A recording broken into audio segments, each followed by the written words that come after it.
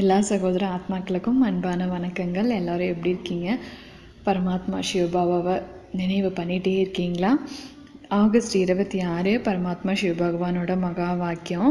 அப்பா இன்னைக்கு என்ன சொல்லியிருக்காருன்னா, உலகத்தில் பக்தர்கள் ஏகப்பட்ட பேர் இருக்காங்க, ஆனால் பகவான் ஒரே ஒருத்தர் தான், பரமாத்மா சிவன் மட்டும்தான். குழந்தைகளாகி நீங்கள் இந்த உடலின் மூலமாக பக்தி செஞ்சீங்க, ஏன்னா பகவானை அடையணும்னு. இப்போ உங்களுக்கு பகவான் பரமாத்மா கிடைச்சிட்டாரு. அவர் இப்போ உங்களுக்கு ஞானமும் கொடுத்துட்டாரு. அதனால் இனி நீங்கள் எந்த பக்தியும் பண்ண வேண்டிய அவசியம் இல்லைன்னு சொல்லியிருக்காரு.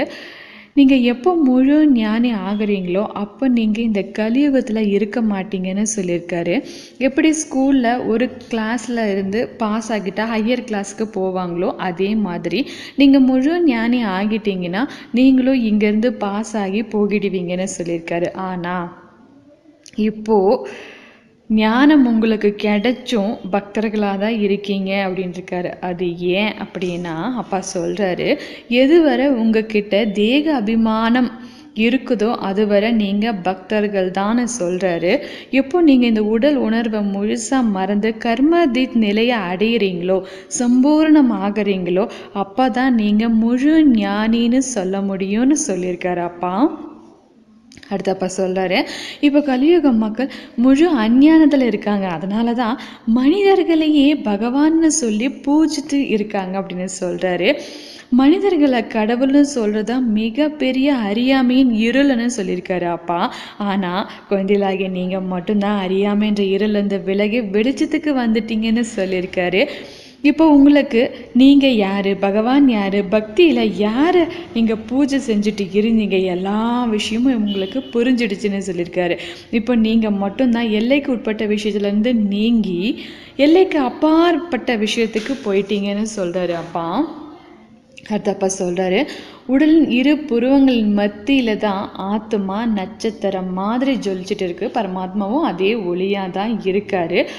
அந்த ஒரு பரமாத்மா சிறு ஒளிக்கு எப்படி பூஜை பண்ணுறது அப்படின்றதுனால தான் பெரிய பெரிய லிங்கமாக வடிவமைச்சு பக்திகள் செஞ்சுக்கிட்டு இருந்தீங்கன்னு சொல்லியிருக்காரு. பரமாத்மாவோட நினைவார்த்தமான லிங்கத்தை விட ராவணனோட உருவத்தை தான் நீங்கள் பெருசாக ஆக்கிட்டீங்கன்னு சொல்கிறாரு. இன்னும் வருஷம் போக போக ராவணனோட உருவத்தை இன்னும் நீங்கள் பெருசாக ஆக்கிட்டே இருக்கீங்கன்னு சொல்லியிருக்காரு. ஆனால் அந்த ராவணன் யார் அப்படின்றது தெரியாமையே பண்ணிட்டு இருக்காங்க. இந்த 5 விகாரங்கள் என்ற மாயாதான் ராவணன் என்ற விஷயம் யாருக்குமே தெரியலன்னு சொல்லியிருக்காரு அப்பா. இந்த ஞானம் எல்லாம் பரமாத்மாவோட ஞானத்தில் மட்டும்தான் இருக்குது. இந்த விஷயங்கள் எல்லாம் பரமாத்மாவோட ஞானத்தில் மட்டும்தான் இருக்குதுன்னு சொல்லியிருக்காரு. இந்த ஞானம் ரொம்ப ரொம்ப எளிமையான, எந்த கஷ்டமும் இல்லாத ஞானம் அப்படின்னு சொல்லியிருக்காரு. இந்த ஞானம் அப்படின்னா என்னன்னா எதுவுமே இல்லை, ரொம்ப ரொம்ப ஈஸியான விஷயம். நீ ஆத்மா, இந்த ஆத்மாவோட தந்தை பரமாத்மா சிவன். இப்போ உலகம் அழிய போகுது, உங்களை ஆத்மான்னு உணர்ந்து பரமாத்மாவை நினைவு பண்ணுங்க, அவ்வளோதான் இந்த ஞானமே அப்படின்னு சொல்லியிருக்காரு. ஆனால் இந்த ஞானம் கோடியில் ஒரு சிலருக்கு மட்டும்தான் புரியும்னு சொல்லியிருக்காரு. அப்போ நம்ம எல்லாரும் கோடியில் ஒருத்தருன்னு சொல்லி நம்ம குஷியாக்கிக்கணும்.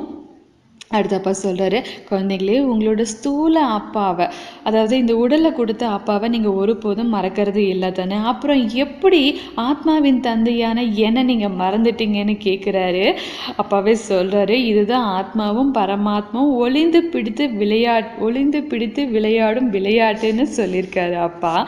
இப்போ பரமாத்மா உங்களுக்கு கிடைச்சிட்டாரோ அப்போவே உங்களோட வயிறு ஃபுல்லாக நிரம்பிடுதுன்னு சொல்லியிருக்காரு. உங்களோட எல்லா ஆசைகளையும் அப்பா பூர்த்தி செஞ்சு திருப்தியான ஆத்மாவாக ஆக்கிடுறேன்னு சொல்லியிருக்காரு.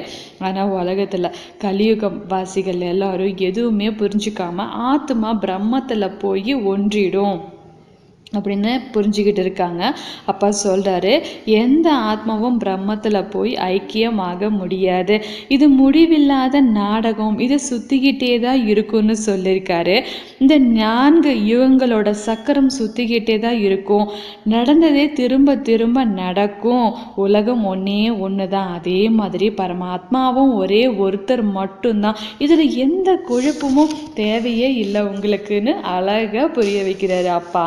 ஆனால் கலியுக வாசிகள் என்ன நினச்சிட்டு இருக்காங்க, வானத்தில் இருக்கிற சந்திரனில் ஒரு உலகம் இருக்குது, நிலாவில் ஒரு உலகம் இருக்குது, நட்சத்திரத்தில் ஒரு உலகம் இருக்குன்னு தேடி தேடி கண்டுபிடிச்சிட்டு இருக்காங்க. அதுவும் நிலாவில் போய் ஒரு ஃப்ளாட் நிலம் வாங்கலான்னு வேற யோசிச்சுக்கிட்டு இருக்காங்கன்னு சொல்கிறாரு. அப்பா சொல்கிறாரு, இது எல்லாமே விஞ்ஞானத்தின் கர்வம், மாயையின் பகட்டுன்னு சொல்கிறாரு.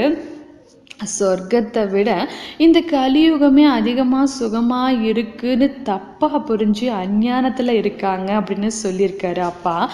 அடுத்த அப்பா சொல்கிறாரு, பரமாத்மா குழந்தைகளுக்கு ஞானத்தின் ஊசி போடுறாரு. சில குழந்தைங்களுக்கு இந்த ஞான ஊசி நல்லா ஏறுது, சில குழந்தைங்களுக்கு குறைவாக ஏறுது, சில குழந்தைங்களுக்கு சுத்தமாக ஏறுறதே இல்லைன்னு சொல்லியிருக்காரு. பக்திக்கு எந்த அளவுக்கு மதிப்பு இருக்கோ அதே அளவுக்கு ஞானத்துக்கும் மதிப்பு இருக்குன்னு சொல்லியிருக்காரு. ஆனால் உலகமே பக்தியில் இருந்தாதான் கடவுளை அடைய முடியும்னு தப்பாக நினச்சிட்டு இருக்காங்க. ஏன்னா இந்த வேத சாஸ்திரங்கள் எல்லாத்துலேயும் பக்தி செஞ்சாதான் கடவுளை அடைய முடியும்னு தப்பாக எழுதிட்டாங்க. அதனால தான் பக்தி இந்தளவுக்கு தீவிரமாக ஆயிட்டு போகுதுன்னு சொல்லியிருக்காரு. ஆனால் குழந்தைகளாகி உங்களுக்கு மட்டும்தான் பக்தியின் மூலமாக கடவுளை அடைய முடியாதுன்ற விஷயம் தெரிஞ்சிருக்குன்னு சொல்லியிருக்காரு. அது இல்லாமல் பக்திக்கும் ஞானத்துக்கும் உள்ள வித்தியாசம் உங்களுக்கு மட்டும்தான் தெரிஞ்சிருக்குன்னு சொல்கிறாரு. பக்தியில் இருக்கிற வரைக்கும் ஆசை அதிகமாக இருக்கும், ஆனால் இப்போ உங்களுக்கு ஞானம் கிடைச்சிருச்சு. இந்த ஞானம் கிடைச்சதுக்கு அப்புறம் உங்களுக்கு எந்த வித ஆசையும் கிடையாதுன்னு சொல்லியிருக்காரு. ஏன்னா எல்லாமே அழிய போகுதுன்றது உங்களுக்கு புரிஞ்சிருக்குன்னு சொல்கிறாரு.